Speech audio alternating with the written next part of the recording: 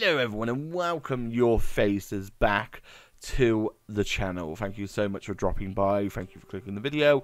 Really appreciate it if you get like and subscribe to all the YouTubery stuff. Anyway, YouTubery stuff out the way. I want to talk to you today about Little Nightmares 3. And I say this because, as many of you know, we don't get to do a lot of scripted video. We don't get to do a lot of unscripted video. And I like sitting in front of the camera, chatting to you and, you know, grabbing a drink. Me and Danny like hanging out and talking. It's nice to have a third person in the conversation apart from just being me and Dan. It would be nice to talk about Little Nightmares and some of the recent comments that I have seen. Now, of course, for those that don't know, I am the one who runs the Reddit of Little Nightmares, so I see quite a lot what people are thinking about the game, and a lot of them are currently concerns for Little Nightmares 3. But I want to take the time today to sort of, you know, one-to-one and reassure you that you shouldn't be worried for Little Nightmares 3. Now, of course, I haven't got the game, I haven't got it stashed away behind Danny. Shut up, Danny. He ain't got it, alright? None of us have got it. We don't have any secret copies or anything like that. I just feel that a lot of the anxiety, I believe, is from changes. And, of course, change brings anxiety. That's very common. But change is good as well at the same time. So, of course, we all know Tarzia are off doing their own thing now, and Embracer's having an absolute poo show over there.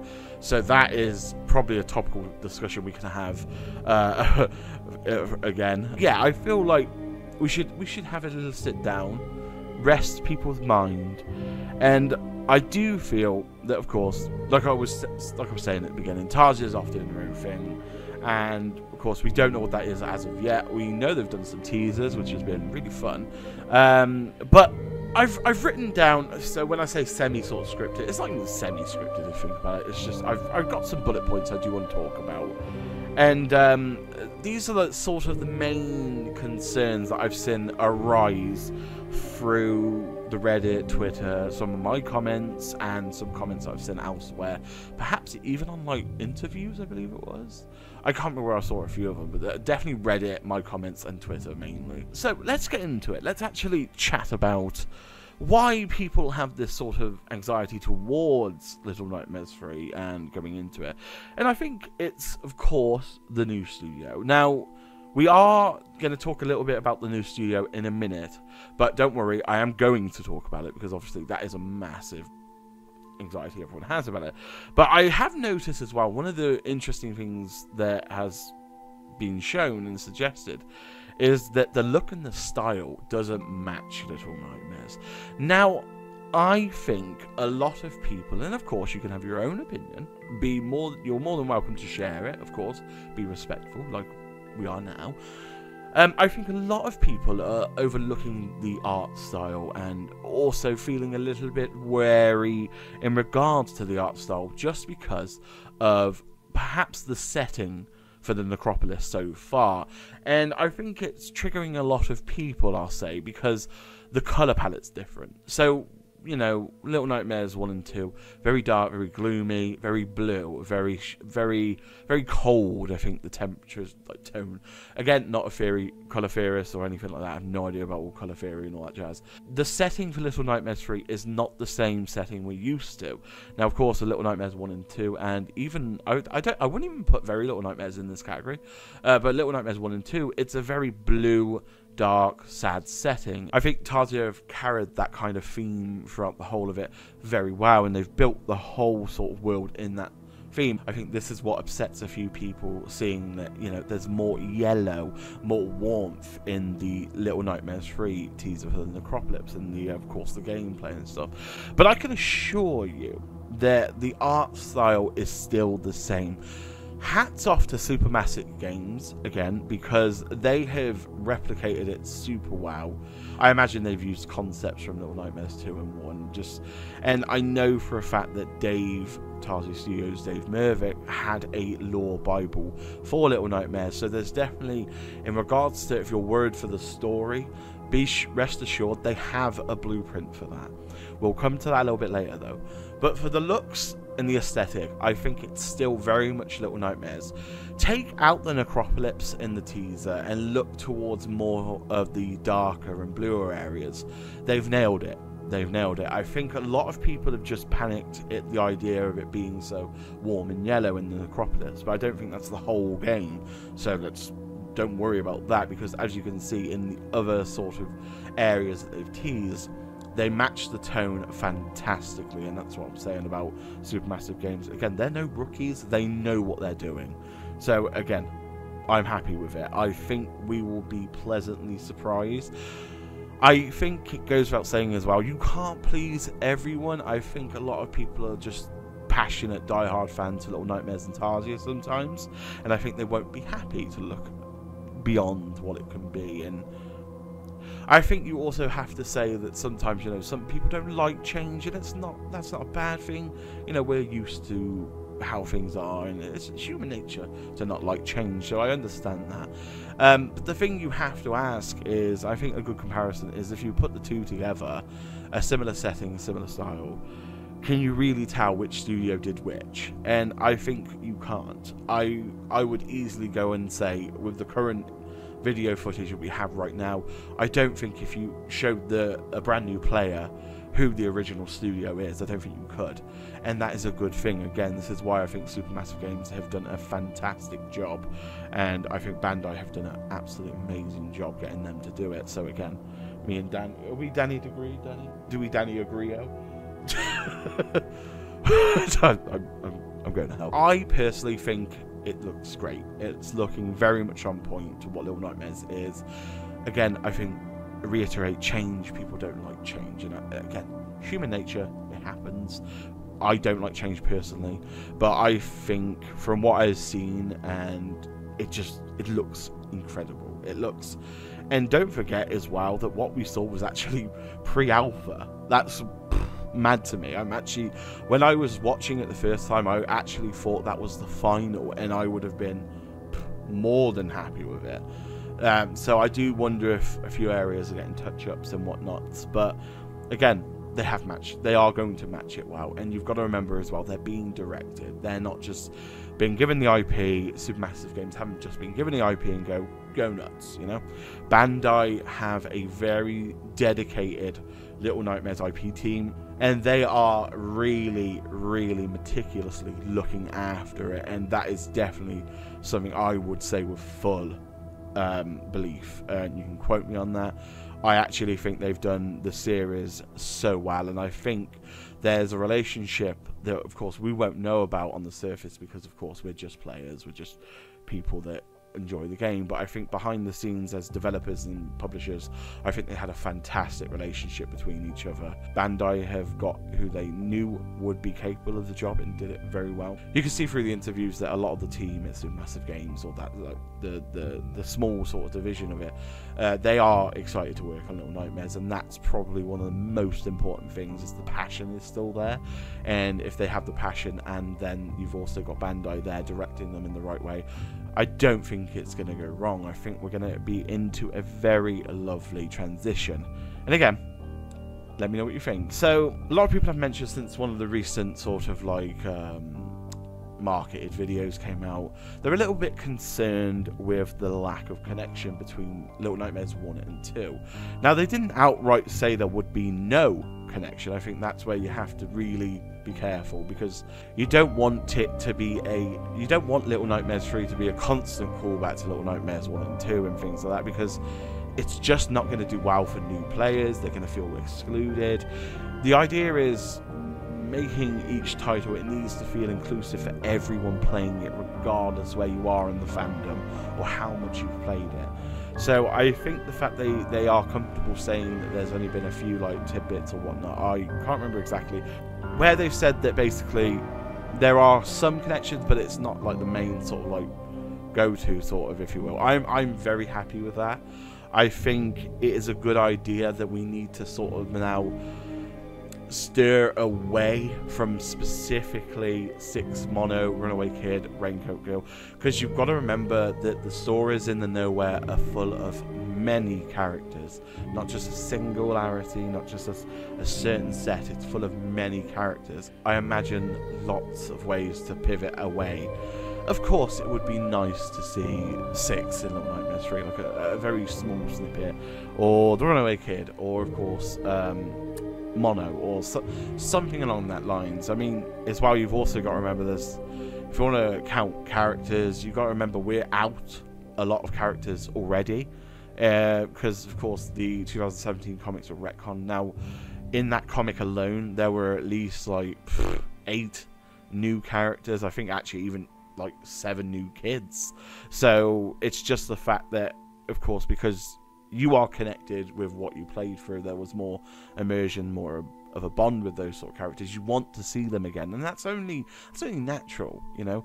But I think I wouldn't worry on it too much, because I think when you start falling in love with Low and Alone and playing their stories out, really getting in that immersion and understanding what they're about, I think you'll fall in love with these characters all over again, and then it's back to loop in this cycle, if you will. But again, the snippets would be interesting, especially where they would put them, what it would connect to, because of course we've seen callbacks before. Think of the Depths DLC where we saw Six through the Runaway Kid, and those kind of callbacks is the ones I would expect going into Little Nightmares 3. It's very highly theorized at the moment, and I've got to admit I'm on the same boat too. I think we are going to see the more again. I don't know how. I imagine, I do have a video, I think, where I talk about it briefly, but I imagine it's going to be a case of Low is going to go through one of the mirrors, and it's going to end up in the moor, perhaps very early on. I imagine we might see like 1 or 2 areas or sort of connections where we briefly go through something, or something similar in that regard. But I do think having the whole Little Nightmares 3 story, the linear story of it, just focus around callbacks and stuff, it just doesn't progress the story. Again, no one likes change. I understand that. I'm very much on the same boat, but I think you have to look at the bigger picture. And of course, that also, depending on how you look at it, is a very good thing, because, you know, they don't ever have to kind of stop making Little Nightmares stories. I mean, look at the new comics. Look at the Sounds of Nightmares, fantastic series, and not just because I read one of the episodes, but that's beside the point. Danny, shut up. That's beside the point. But like, it was a fantastic way to explore the universe more, and I think we would be robbing ourselves blind if we just focus constantly on, you know, the Runaway Kid, Six, and Mono. Again, fantastic characters. We all fell in love with them. Raincoat Girl, for instance, that was another hidden gem. Again, if you play Very Little Nightmares, you know of these characters. But again, Very Little Nightmares is a hidden gem, so it's a plethora of things. One of the other sort of like, I believe, iffy situations I think we found ourselves in is the co-op a good idea? Now, for me, Little Nightmares co-op, I think, sits very well. Now, there is an argument to be made that, of course, because you're playing 2 players, you're taking out the fear or the kind of dread that aligns with it of Little Nightmares, but it doesn't, because what does take that away, and I remember hearing Dave Mervick speak about it once before, and basically the reason why you sort of feel so fearful in Little Nightmares and so scared is because you're just so insignificant in that world. You have no power. The most, I believe, power you had is just a little fight back, or 1 or 2 occasions. You go into the world vulnerable. There is nothing to aid you, and, you know, blah blah blah. And I think the difference here is we see in Little Nightmares 3 is Low and Alone have the ability to actually fight back. Now, of course, not on the grand scale of the big baby, but the monster baby can't be took down in 1 shot with the arrow, although that would make a good ending to the fight in the chapter if you pop her in the eye. That would be quite interesting. But that's probably where the feeling of it's not going to be more scary comes from, rather than it being a cooperative experience. I think cooperative is always a good idea, especially with like these type of games, because again, they've not even outright said you have to play cooperatively. You can just play on your own. So if you want the authentic sort of Little Nightmares experience, have at it. you can play the game single player. Personally, I will be playing it single player on the channel, and then possibly having a second playthrough with someone else and see if there's anything you missed with 2 people. The worry is basically that if you're playing 2-player, you'd probably see more of the game rather than in single player, but I don't think that's the case, and I think that is because of the way Little Nightmares is structured. And I say that because it's not split screen co-op. Now I know a lot of people have asked about that as well, so the rundown is, and if I remember rightly, I haven't got the details in front of me, so just bear with me. If I'm wrong, let me know in the comments. Little Nightmares 3 has a Game Pass feature, so you only need to own it. You only need to invite your friend to play the game. Basically, look at how Supermassive Games have done the cooperative horror beforehand with all the dark anthology pictures and stuff. See how they've handled that, and that will be similar to how they handle this. But it is going to be cross-gen. People get it confused. I think it was said it was cross-platform, but that's not entirely true. I think what they mean when they say cross-platform, and I could be wrong, please let me know if I am, because I'll quickly make an edit and whatnot. But I think what they mean by cross-play is you can play it on cross-generations. So Xbox One players can play with Xbox X and S, and PlayStation players can play with PlayStation 5 and PlayStation 4, but you cannot swap consoles. I don't think you can play with Xbox with PlayStation, for instance. From what I've seen so far, it is cross-gen, not exactly cross-play, but that does count as cross-play again. But I think co-op is a great idea. It's a great addition. Don't forget, it's an addition. It's not a must. It's an addition to the game. You don't have to play co-op. You can play co-op, and I think that's really important. I've waffled on for a good amount of time now, so I believe it's worth mentioning most of probably the anxiety comes from new studios, and that's granted. Again, change is scary. We all deep down don't like change. I think, again, go on the credentials of Supermassive Games. Go look at the past catalogue they've done. Every game they've touched is gold. Like, it's not even a joke. They are basically AAA. Like, I think they have like a AA budget, but they are AAA quality. Like, it's mad. So I don't think there's any way that I could shape this that they're a bad pick. It's just they are fantastic. Their previous games are great. They've been able to incorporate the same art style. Because you've got to remember as well, if we're nervous, can you imagine how they feel? So, you know, when you're posting the old, we're at this new studio, you know, just take that in mind. They've done an absolute smashing job from what we can see so far, and it can only get better, I imagine. And again, I mentioned it briefly earlier about the whole Bandai and Supermassive, and how they seem to work together really well. Bandai know what Little Nightmares is. They know how to look after it. They have done. Through the comics, through to the mobile games, everything has been handled with care and with truth to the original story, the one that Dave wrote. So again, I think one thing as well you have to remember is that they're not there to rewrite the story, they're there to continue it. But no, I think if you wanted my opinion on that, I think they are fantastic. I mean, they already know the bones of Little Nightmares, how they've done the enhanced edition. No one's complained about that. So is it going to be a worry? No, not for me. I think, again, they know what they're doing. They know what they're doing. The history of the company as well is fantastic. They've got some great titles under them. They know horror more probably than anyone else. So again, that's a good shout. So again, I think Bandai have done a phenomenal job in getting them. I mentioned it ages ago that I thought it was going to be Supermassive Games, especially when it came to them handling the Enhanced Edition. I think that was kind of like a test for them. That sounds weird, but I wonder if that was sort of Bandai's, well, let's see how you do with this. How you feel? What's it like under the hood? Can you work with it? Oh yeah, we smashed out the part. We've got an Enhanced Edition. Job done. Fantastic. And I think that sort of back and forth has really benefited, because I think now that Supermassive Games know the DNA of Little Nightmares, they know how it works, they know what it's like, they know the settings. And again, I think it's blatantly obvious when you look at the trailer. I think they've knocked it out the park massively, and that is a massive undertaking. I think for a studio to step in the shoes of course, Tarsier, and Tarsier are fantastic. It's mad to think that Tarsier are the size they are, because their quality is just phenomenal. But it must be hard for Supermassive Games to just step in the shoes of Tarsier and then carry on running. There is no reason to doubt that this isn't going to be anything but Little Nightmares. I mean, you can see Supermassive Games know how to handle the games, and I'm pretty sure we're fine. Don't worry about that. There's no real reason to worry. They've replicated the look of Little Nightmares already fantastically. The world building, the world setting, the level design, and of course the monster baby, and of course all the other enemies that are coming that we don't know about, they look fantastic. And of course that brings us on to the future of Little Nightmares. And again, I think I